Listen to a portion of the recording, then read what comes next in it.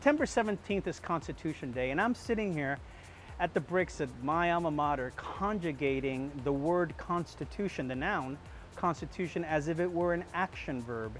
Because in many ways, it is. The Constitution, this document that our founders gave us, wasn't supposed to be some document in parchment that is at the archives, locked away and protected like a treasure.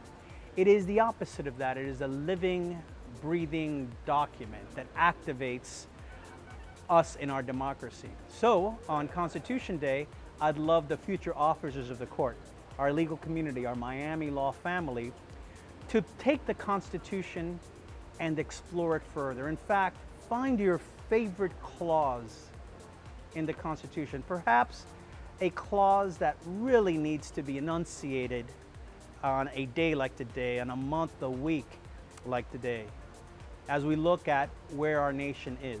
And write it on the piece of paper that we're providing you in this participatory performative art piece.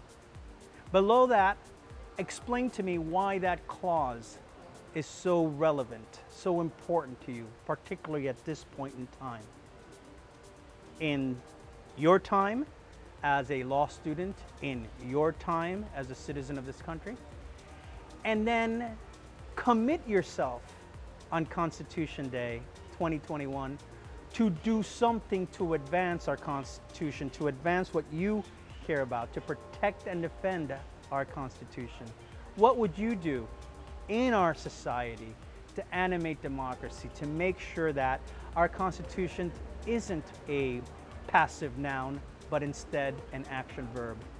Provide those to us, and we're going to be creating a collaborative art piece right here to be unveiled on the bricks on Constitution Day.